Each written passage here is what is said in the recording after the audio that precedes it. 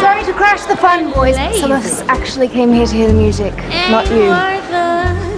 I am so sorry, sweetheart. Are we offending you? It should take a lot more than a baby face like this to offend me. Hey. You ever gonna tell me the name? Sure, when you earn it. Now do Gloria a favor and stick a sock in it. Short on looks, dumb when it comes to. Looks familiar, doesn't it? I can't believe this place is still here. You gotta be kidding me.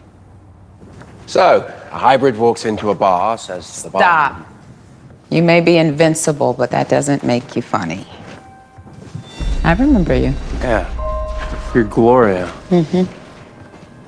Shouldn't you be old and dead? Now, if I die, who's gonna run this place, huh?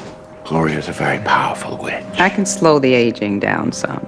Herbs and spells, but don't worry, it'll catch up to me one day. Stefan, why don't you go and fix us up a little something from behind the bar? Yeah, sure thing. You look ravishing, by the way. Don't.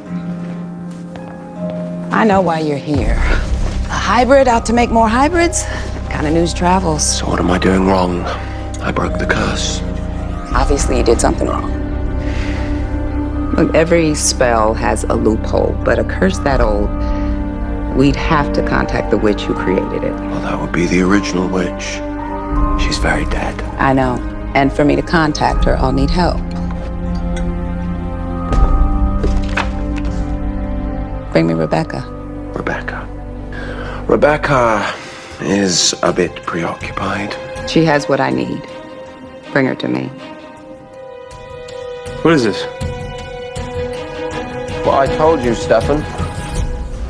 Chicago's a magical place. This is me. With you.